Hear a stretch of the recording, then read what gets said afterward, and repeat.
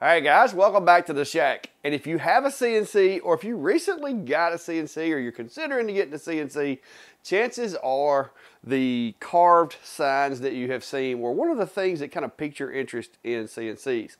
Now, you can do much more complex projects with a CNC, but most of us that get into it in the beginning, it's going to be like catch-all trays and signs and things that are fairly simple.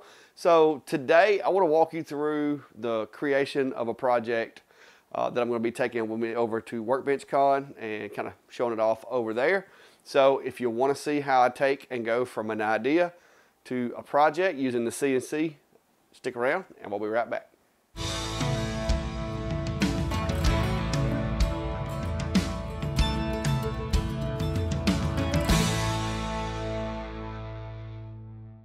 All right, guys, so next month I'm going to be going over to Atlanta. This is going to be my second trip over to Workbench Con. Last year when I was there, I met some cool folks, other content creators, companies. One of the companies that I met over there was the folks over at Vectric, and this is what we're going to be making today in the video. Of course, I've already got it made, so we're just going to be putting the video together at this point. But this is what we're going to be making, and this will be going with me over to Workbench Con, and I'm going to make a couple of other things too. But the folks over at Vectric said they'd like to have a couple of things on their booth that were made with Vectric and not have to worry about trying to get them through customs and stuff like that coming in from England. So I made this for this event, but I'm also going to display it in the shop here when it's not in use at events. So there you go. So that's what we're going to be making today, guys. This is basically just a piece of 3/4 inch. It was actually a leftover piece that I had. I confess, I'm using scrap for this. But it was a piece of 3/4 inch poplar that I had laying over there. And I literally just threw the idea together, threw it together, slapped some paint on it, sprayed it with some clear, put some little feet on the bottom of it, and we're good to go.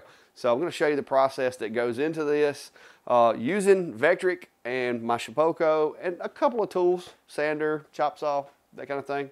So we're going to go through the process and show you how it's done. So let's move over to the computer. This is the logo that they have. That they're using on all their stuff now for their branding. And so what I'm thinking I'm going to do is try to replicate this on a piece of material, backfill it with paint and all that. I've got a piece of material over on the machine now. The only thing that I didn't do is I did not mask it. I had considered masking it, but we may just go with this without masking. Just make sure we clear coat it really well. I'm getting to where the masking gives me a false sense of security, and I end up doing worse than I do when I just spray it with clear coat and backfill it that way. So I'm going to create a new file. This is just throwing up basically from the last job that I did. So the width on this piece of material that I've got over there for now is 950 by 140. So this is going to be 19.6 is the thickness of this material. I'm going to be using bottom left corner. The material settings, this doesn't really matter. You can put that as whatever you want. That's just for the visual effect. I don't usually pay that a whole lot of attention anyway. So this is our piece of material, and that's the way you want to start. You basically want to create your board or your wood or your stock, whatever you want to call it, in the workspace based on its dimensions. I've got that in there. So now we're going to import that image that we downloaded, which is their logo, which I don't know why it's showing up like that. That's weird. Okay, but there it is. I downloaded this from their website so that we could have it to use. And I'm just going to resize this guy here. I want to be able to trace it and it fit on the material, but I kind of want to get it as big as I can with the material. And part of the reasoning for that, guys, is with this design, with this method of engraving, these really sharp corners right here with a round bit are not really feasible. Like these little points here are not going to be feasible with a round bit. With a laser, I could definitely make this exactly this shape, but with a rounded bit, it's going to be a little manipulation to the file done. So we got that in there. That is going to be our our image that we're going to use to create the rest of this file with. So then we're going to select our graphic and go over here and use the trace tool. And I'm going to try to, most of the time I have pretty good luck with just the basic settings on here. I'm going to go ahead and select the black as well as the yellow to be traced. Leave all this stock and just kind of look at it and see what it looks like. The best we're going to do with these corners, like I said, it's even though they look sharp here, it's going to round those off in the long run. But all in all, I think it did a pretty decent job of tracing the image. So that's what we're going to go ahead and do is I'm going to hit the apply button, and that should give us the image as we need it for our tooling. Now, even though these shapes are different colors and they're going to be painted different colors or whatever, there's not going to be a whole lot of difference in the tool path that I'm going to use for these. So I'm just going to go ahead and group all of those together as far as or select all of those together, I guess I should say. I'm going to come over here and I'm going to set up a pocket tool path for those. I'm probably going to go ahead and go with 2 millimeters depth.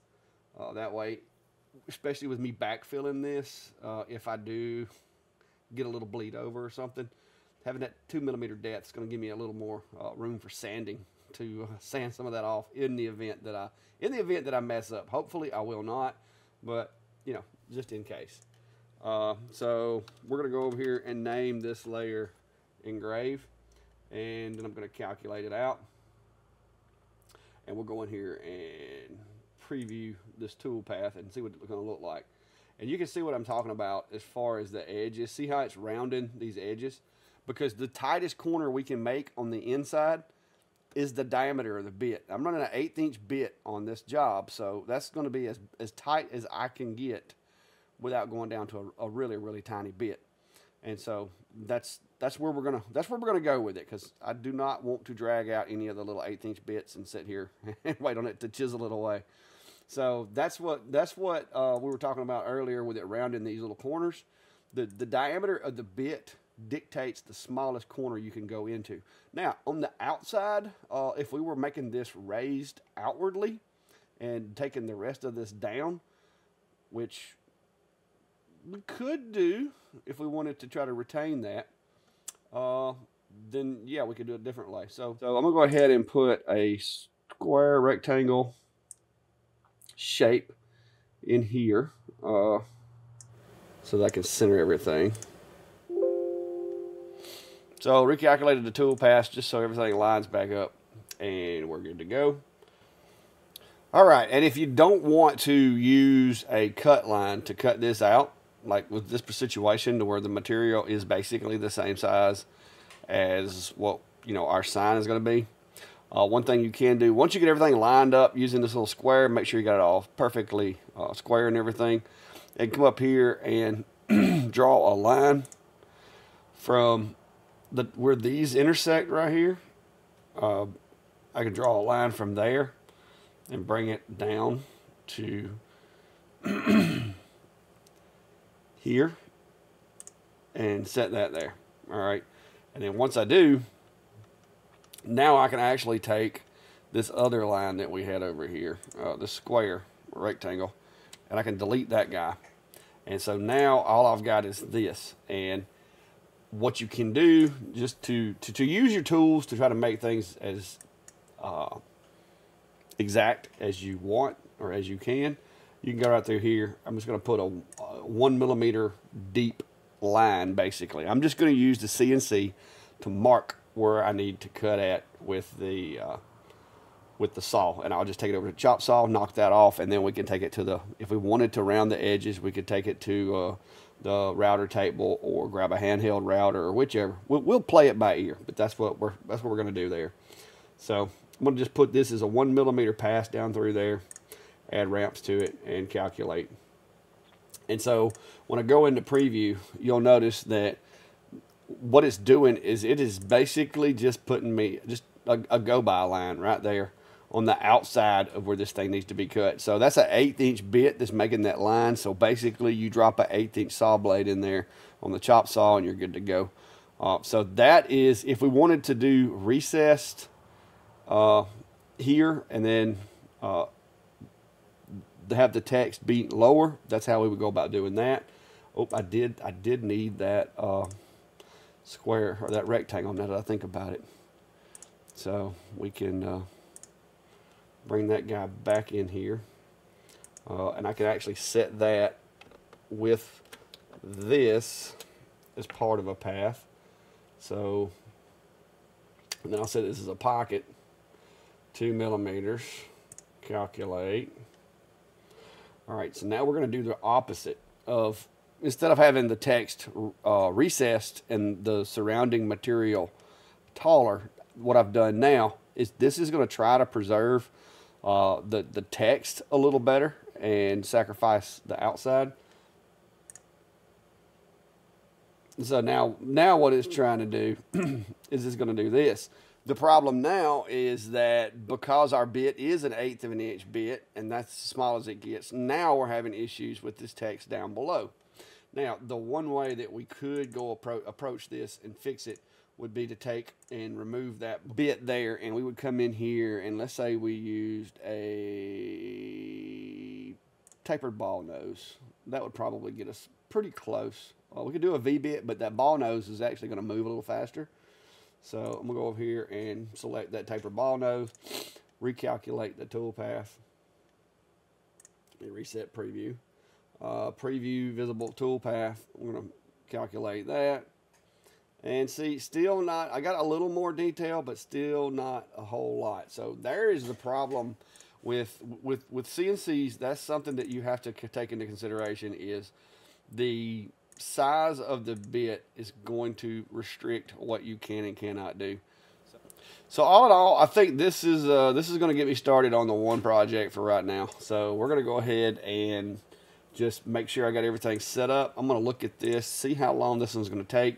We're going to add 10 seconds for that little rip, and then 9 minutes and 12 seconds for the engrave. So you're looking at a 10-minute project altogether as far as the CNC stuff goes. I've already got the machine set to 0, so now all we've got to do is save the file. Both of these cuts I've got set to run the number 2 1/8 inch mini Jenny, which I think I'm actually running number 3. I'm actually running number 5, so we'll go over here and fix this because it's no biggie, but just in case. So the mini Jenny Slim Gen, that's the one I'm running. So we're going to put that one in there and calculate that up. Same thing here.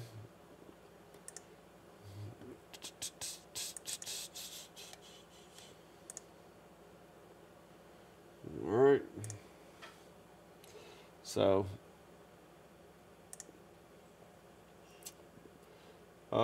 visible tool paths to 1 file, because I want all of them to be ran at the same time. I've got both tool paths turned on. So that's going to do this whole job in 1 file. So I'm going to save that over to my CNC machine. This is actually just a location on my machine over there that I can save files to, and I don't have to put them on a thumb drive or anything.